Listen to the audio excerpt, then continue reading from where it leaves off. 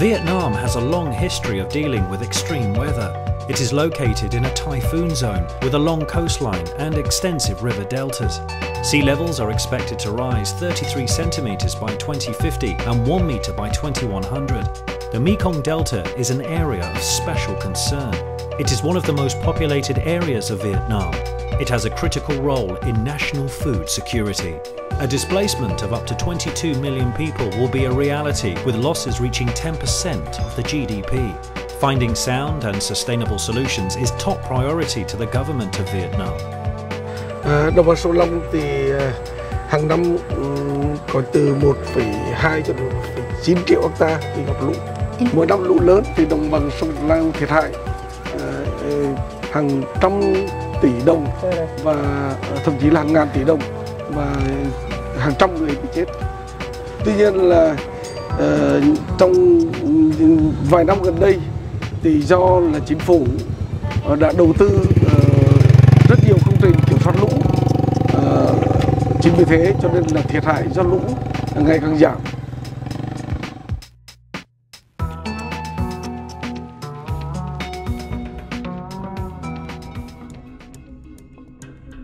For the past 2,000 years, the Netherlands often had to cope with flood disasters. The last serious flood took place just over 50 years ago. Almost 2,000 people died following the flood disaster of 1953, and more than 100,000 people became homeless. The same year, the Delta Committee was inaugurated. Although safety was the #1 priority, the seaways had to stay open because of the economic importance of the city of Rotterdam. Nowadays, a new Delta Committee is appointed every 4 years. De commissie heeft in zijn advies een integrale, dus een totaalvisie gegeven over heel Nederland. Voor zee en voor rivieren, maar ook voor zoetwater en de kansen daarvan. Dat is heel belangrijk in ons land, waar we een voorbeeldfunctie kunnen vervullen.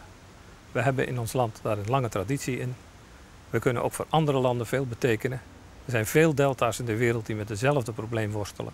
De helft van de mensen ongeveer op deze wereld woont in een delta.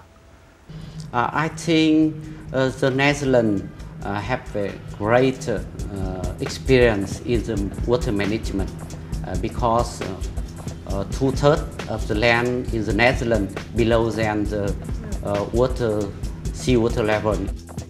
The building of the Delta Works was such an enormous project that it's sometimes referred to as the 8th wonder of the world. Vietnam and the Netherlands have a long history in working together on water issues. Premier Zong personally asked Professor Veerman to become one of his main advisors on climate change. The Mekong Delta Committee, which was initiated in 2011, welcomes people from both countries representing government, knowledge institutions and the business community. Close cooperation ensures innovative and sustainable solutions.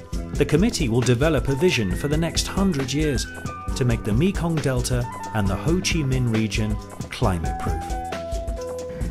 Ở đây cần phải có sự phối hợp của các lĩnh vực khác nhau, lĩnh vực viễn thám, các chuyên gia viễn thám, các chuyên gia thủy văn, các chuyên gia thủy lực và đặc biệt là trong điều kiện là cái công nghệ vũ trụ.